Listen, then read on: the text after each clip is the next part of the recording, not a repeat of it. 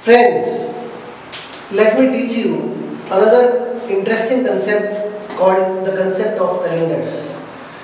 So calendar concept is basically based on divisibility by 7. Why? Because after every 7 days, the same day repeats again. Example, today let's say is what? 10th of March. I am just hypothetically giving you an example. Today is 10th March and today is Sunday. So after exactly 7 days, that is 17th March will again be Sunday. You wish or you don't wish, it doesn't matter. Again 7 days, keep on adding. 24th March is again Sunday, 31st March is Sunday, and so on and so forth. So if we know for sure that after exact 7 days, the same day repeats again, we can actually predict the entire year, 10 years, 100 years or whatever. So that's what I am going to teach you today. What are the rules for predicting which day will come on whichever date.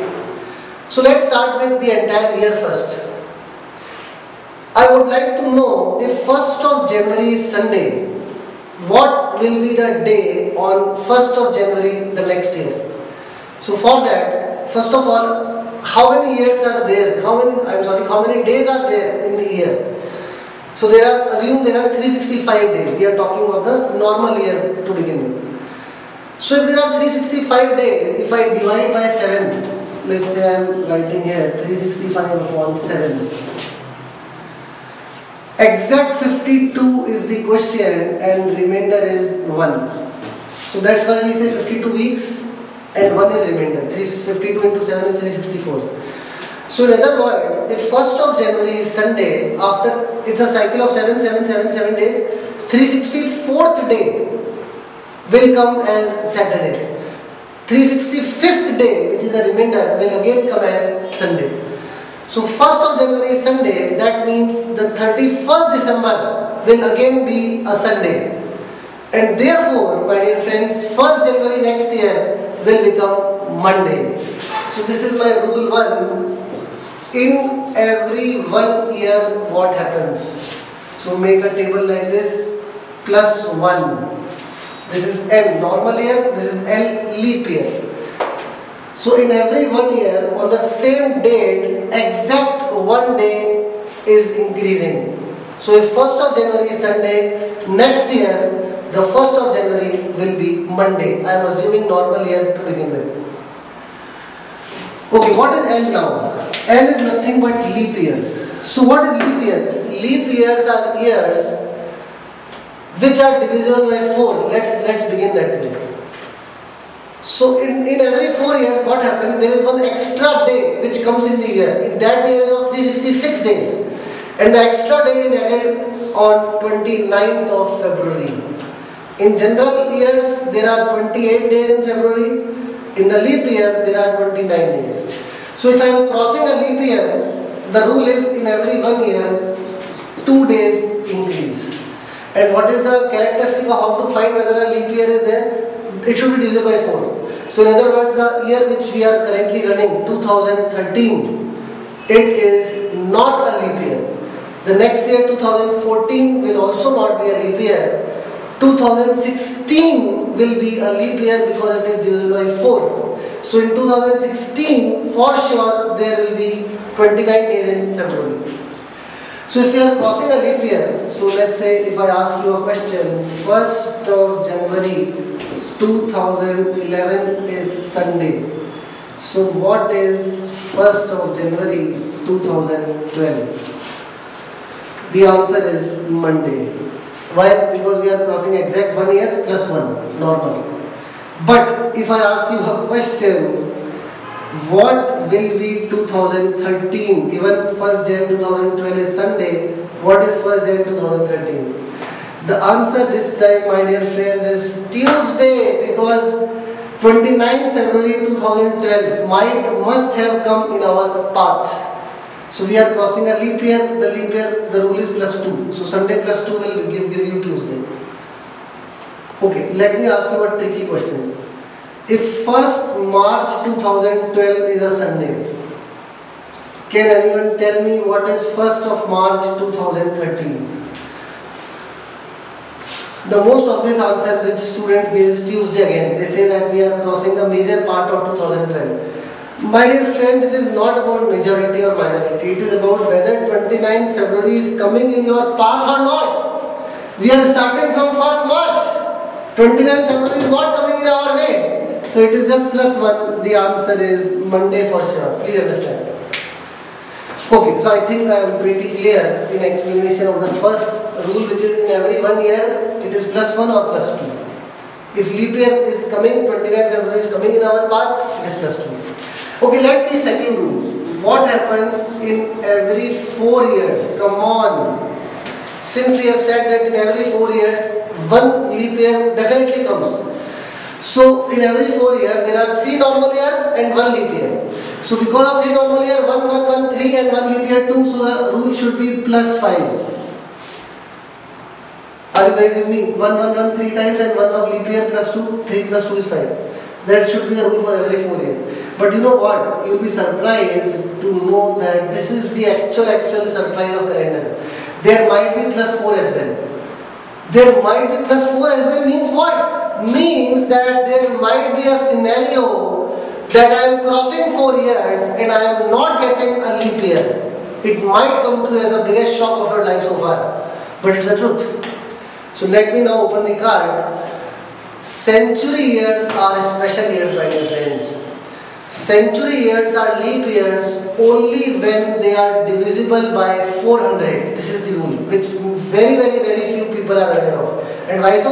Because we are born in the 2000 century, which was a leap year, because 2000 is divisible by 400. So we never saw that, we never came that scenario or encountered that scenario, and therefore we always assume that we will always get leap year in every 4 years, which is half truth. In fact, 1896 was a leap year. The next leap year should have been 1900, which unfortunately was not, and the next leap year was 1904. So between 1896 leap year and the next leap year 1904, there was exactly 8 years. The leap year did not come. So if we are crossing those 4 years, then the rule is +4. So don't get disheartened, don't lose hope or something. This is only with near century. If you are between century anywhere, don't worry. There will be leap year every 4 years, every 4 years the rule is +5. But if you are very close to century, please understand, then you must have a lookout for which century is it. 1700 was not a leap year, 1800 was not a leap year, 1900 was not a leap year, but 2000, as you all know, was definitely a leap year.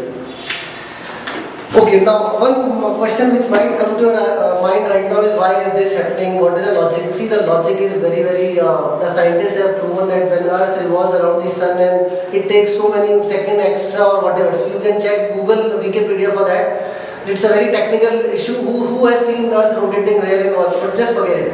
What we should concern is that this is what it is, as far as all MBA entrance exam is concerned.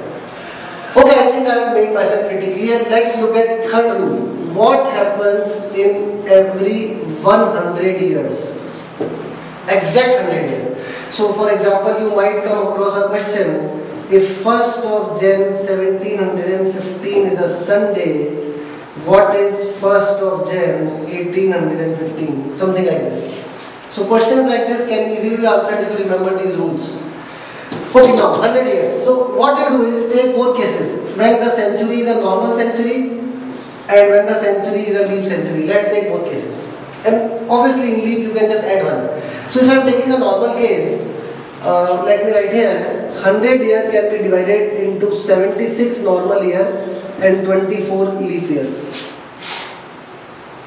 So in 76 normal year, it is +76. Each normal year will add to 1 day. And these will be +48 because each leap year will add to 2 days. So my dear friends, the net is what? +124 days extra. So if I divide by 7, because there is a cycle of 7, the answer I am getting is what? 17 7 119. So the remainder is 5 days. So this is the rule. In every 100 years, in normal it is +5 and in leap it is definitely +6.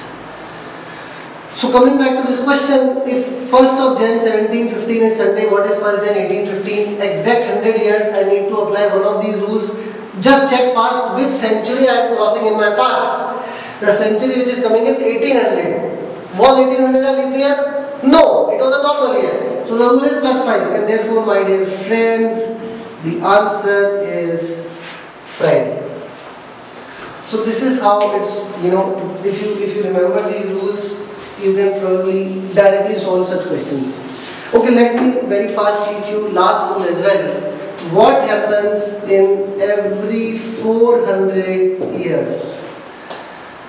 Now let me tell you, there is no extra baggage, or there is no extra trick, let me put it that way. In every 400 years, for sure, you will get 3 normal centuries of 100 years and exactly 1 century of the leap year. So you will have 3 times of +5, +5, +5, +5 and exact 1 of +6. This might be in any order, but this is for sure going to happen. So +5, +5, +5 is what? +15 and +6 is +21. So +21 means what? +21 means that 0 days, because 21 is a multiple of 7. So in other words, in every 400 years, the calendar for sure repeats, for sure, exact 400 years. So you will say, you might think where it is applicable. I'll tell you, there was CAT 2002 word by word question. Let me write here. 1st of Jan 0001 is Monday. The question was, what is 1st of Jan 2002?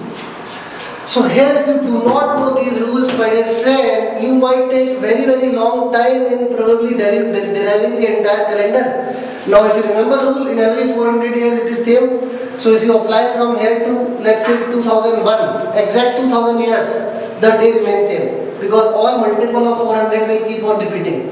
So the question boiled down to, if 1st of Jan 2001 is a Monday, instead of 0001, it is exactly same as 2001. So now the question is exact 1 year. So exact 1 year, the rule is +1 or +2. So again check fast which year you are crossing. 2001 I am crossing, which is a normal year. And therefore the answer is Tuesday. You can solve calendar questions very fast. Okay friends, this is one part of calendar which is across years. I'm loving everything. The second part of calendar, which is not frequently asked though, are questions in that same year. They change the day, like there was a question once, if 26 January 1950 was Sunday, what will be 15th of August 1950? So how to solve it? It's a very simple thing. You need to count the days of months in that year and keep on adding them. Divide by 7, find the remainder. So try and apply remainder rule, which we probably discussed earlier. Instead of adding them, find the remainders first of each number and then add the remainders. You will probably get the answer faster. But that is not very difficult or very frequently asked. This I think you must learn and apply. Thank you friends.